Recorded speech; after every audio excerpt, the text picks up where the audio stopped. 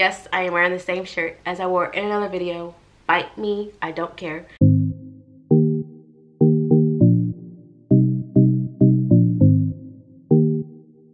Hi guys, and welcome back to my channel. I'm pre-filming some videos and I just remembered like I need to film this video because I almost forgot.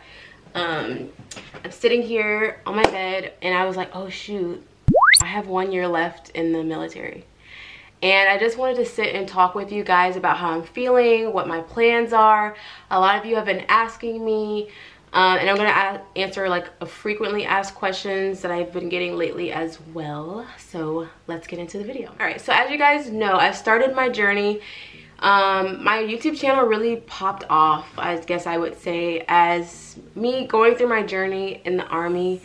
As a soldier, before I even went to basic training, I shared my experience going to the MEPS and, you know, getting in there, all that stuff, really from start to finish. And I owe my military career to my YouTube career starting off.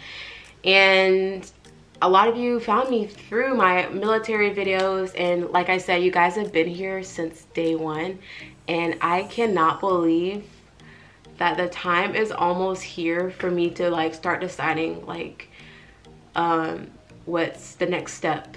So if you guys don't know me, if you guys just stumble across this video, hi, I'm Courtney, and I enlisted into the Army when I was 19 years old, 19 going on 20. I think I was like, I just turned 20.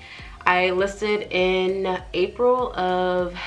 I enlisted in 2015. So I'm coming up on my 6th year in the Army, and I'm also coming up on my last year of my contract. I have about a little bit over a year left, and I've got a little bit less of that time to decide on if I'm gonna re-enlist or if I'm not. And a lot of you guys are also wondering if I decided if I'm gonna go active duty or OCS and all those things that I had in my mind that I wanted to do when I first started. So yeah.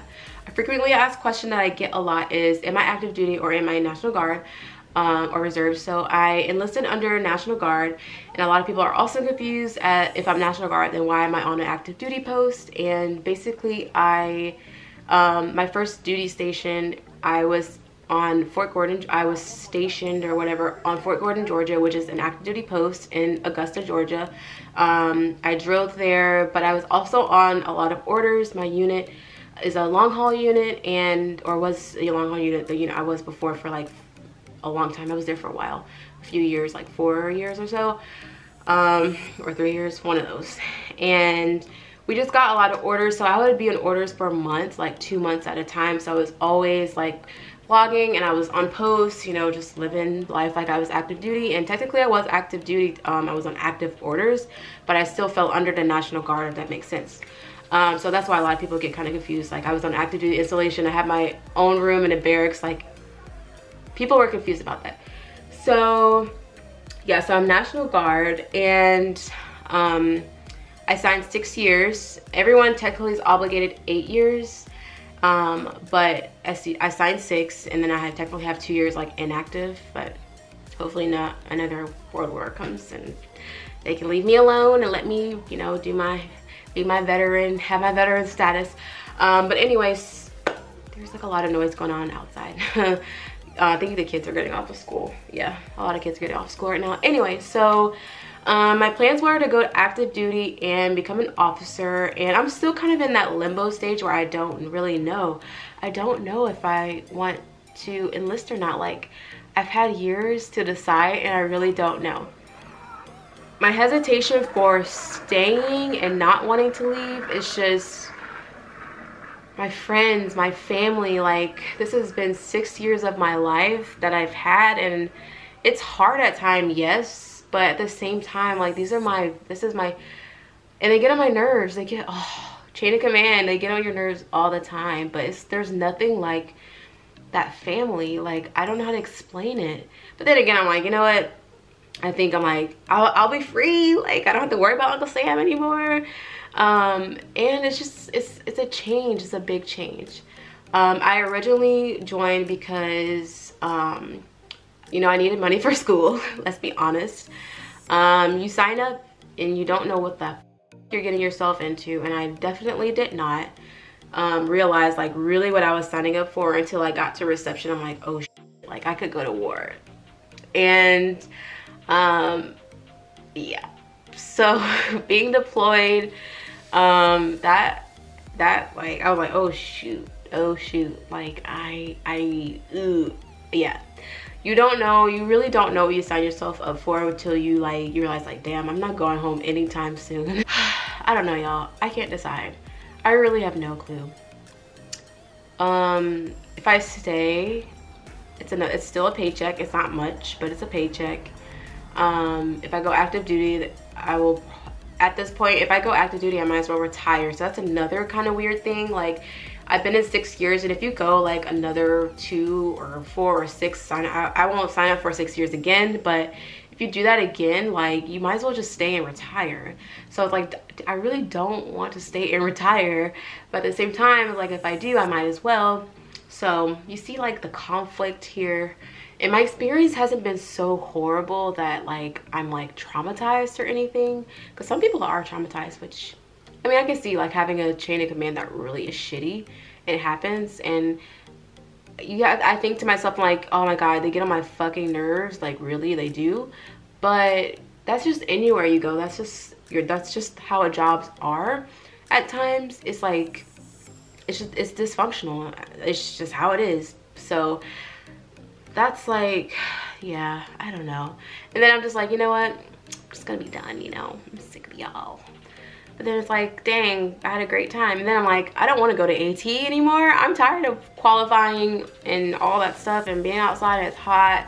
And then I'm like, well, that wasn't that bad. Like, it's just a very conflicting thing. So leave in the comments, what would you do? Like, leave in the comments pros and cons that you think that maybe I haven't thought of. Another pro I could have, like, I'm about to turn 26, so I need some insurance. Even though TRICARE isn't like the best, but at least I'll have something. Keeping an insurance, that's another pro. And then a con is like, it's pretty hard to go 20 years and not have a deployment. And I want a family one day. Did my phone go off? And just going through that deployment last year, that was hard, man. It wasn't even me, it was my boyfriend. And deploying domestically was hard, and it wasn't even for that long, like, at all. It's a lot just to like pick up and do, like, and you have a family to think about, you have parents that worry about you, kids that are just worried about you. And I'm thinking about that, like, long term. I would die if Kenny goes on another deployment. Kenny has been on 3 deployments, y'all, and I was there. It's hard. It's freaking hard. So, answer to your question, a lot of people's questions, I do not fucking know what I'm going to do. It's just it's hard. But I have a little bit under a year to figure it out. But despite, if I do decide to get out, which I'm kind of leaning more towards, you know, getting out, I'll have the memories, I'll have my lifetime friends. I'm actually going to my friend from, one of my best friends from AIT. I'm going to her wedding in March, or next month. She's getting married, and she lives all the way in Colorado. We're going to her wedding. So it's definitely like a different kind of friendship than like just regular civilian friendship. It's like you meet someone, and it's like you've known them your whole life, and they're your lifetime friends. Like, it's hard to explain, but I've met some of my greatest family being in the military, and it's just like a bond. It's a bond that it can't be broken. Like, I can't even explain it.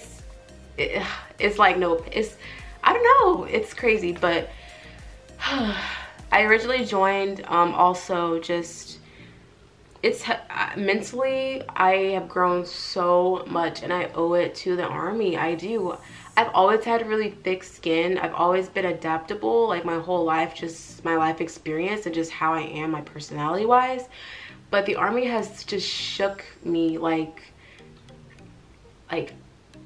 it's made me, and I'm still figuring out my life, figuring out myself. Like, I'm only in my 20s, but I found out a lot about myself. Like, I never thought in a million years that I could have made it through something like that and continued on with a career. And think about it, I was not little, but young, and I started a career, and I still have it.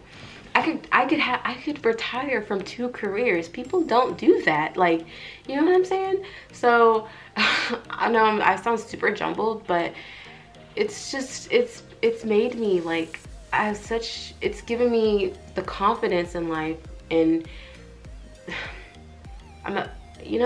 so it's a hard decision. I don't know exactly answer to you guys' questions. I'm not sure. All right, guys, that's enough of my rambling. I hope you guys enjoyed this video.